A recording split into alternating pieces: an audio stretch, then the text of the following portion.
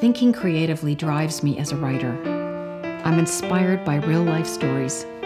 And I love my whiteboard. Hi. Well, now you know how I work. A messy desk is the sign of a creative person. Before I started acting and writing full-time, I was a nurse. Ooh, luckily nurses no longer wear caps. After several years nursing in Texas and Canada, I crossed over to the dark side. No, not that dark side. The pharmaceutical industry. Just kidding. Look, I learned a lot about business, policy, diseases, and, oh yes, drugs. During those years, I stoked my creative pilot light by acting in local theater productions. But it wasn't enough.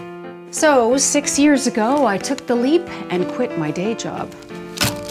I immersed myself in film acting classes, became a full-fledged union member, and found a great agent.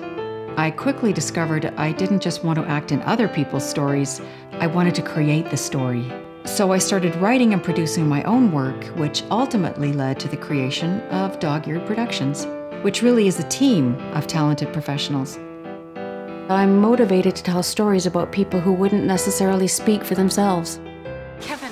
Who called her? I didn't, Kevin. I'm so glad we found you. I told you have to get them to stop. No, they're coming back.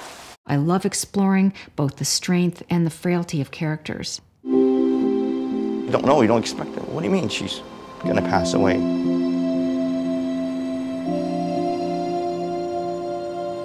She was a good friend. Very, very good friend. It's not all doom and gloom. As a storyteller, I like to create something that you don't necessarily expect.